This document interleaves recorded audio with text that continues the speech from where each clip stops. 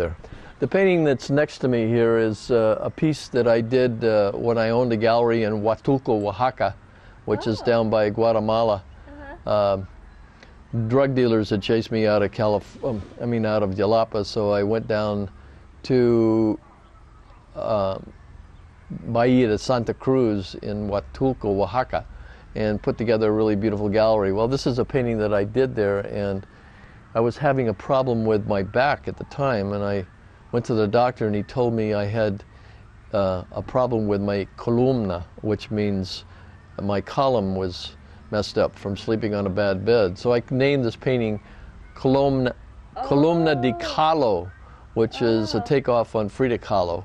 Yeah. And you can see basically it's totally abstract, but it has a feeling of pain, I guess. On your resume. This is a new piece that's a collage using Japanese and a lot of white space and a lot of accidental textures. I use acrylics and oils mixed together, and the oils are very thin and they're floated onto wet acrylic and then hit with alcohol. So you get a lot of accidental effects you wouldn't get just trying to use a brush. Did you show this in a gallery somewhere? No, this is about 2 weeks old. Oh, it's new. There's just a few dots of red. Cool. And what else do we have? I got these over here. Okay.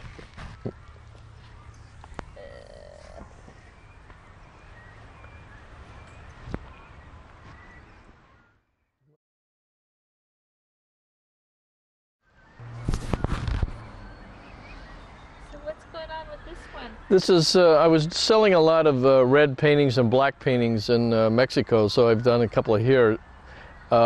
This is a collage that's red and black, and again, basically, it has a feeling of landscape, but it's pretty much a non-objective painting.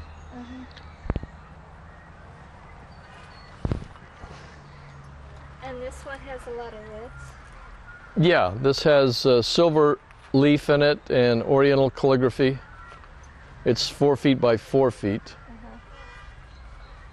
It's interesting how it's almost like rhyming things going on. It has and then there's almost like something behind it.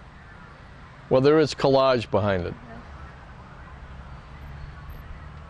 Then here's another one that is a similar feeling, but in blacks instead. And for me, I sell a lot of black paintings because there's a lot of homes being done in Asian decoration, and they want something similar to that. Yeah. Or something that will enhance it. Like Asian colors. Okay. Yeah. Is this an Asian painting too? Well, it has an Asian feeling. It's got Chinese newspaper in it, and brown paper bag, silver leaf, and then it's a combination of oils and acrylics, mostly acrylics. That's 3 by 5 feet. It's neat. It really does have a kind of an Asian mist kind of feeling to it, with real stark black. And there's a lot of motion in it.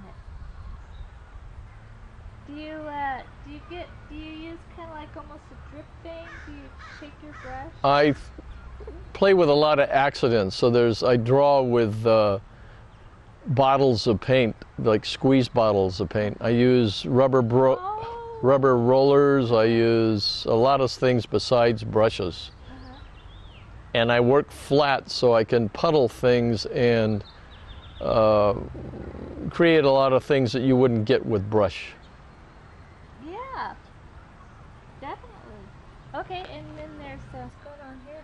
This again is a collage, except it's the center part of it is very subtle, but with a lot of accidental effects with alcohol and floated paints. It's got Japanese in the background as a collage, and it actually has a feeling of some kind of book or scroll. Yeah, it does. And then here's this other one. That looks like music. This one has sheet music in it, Uh-huh. and it's got a shadow going through it, but that's all right. And again, it's using the same technique, except in this case I'm using sheet music instead of Oriental calligraphy. Uh-huh. This is about 4 feet by 4 feet also. A square. And these paintings in Mexico sell for about $3,500. I'm having problems selling them for that here in California. I don't know why, but people in Mexico seem to be spending money on paintings when people in California, those good things.